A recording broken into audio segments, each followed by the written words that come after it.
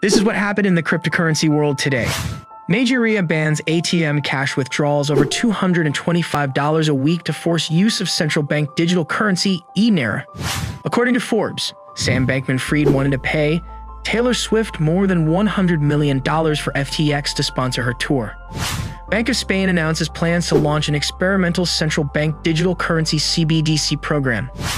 Federal judge dismisses crypto scam lawsuit against Kim Kardashian and Floyd Mayweather Jr. European Digital Identity Council makes headway towards EU digital wallet, a paradigm shift for digital identity in Europe. Binance US eliminates trading fees for Ethereum. US federal prosecutors investigating FTX Sam Bankman for market manipulation. Windows media player Winamp integrates Ethereum and Polygon Music NFTs into its platform. Kenyan Bitcoin mining firm Gridless raises $2 million seed investment led by Jack Dorsey's Block Inc.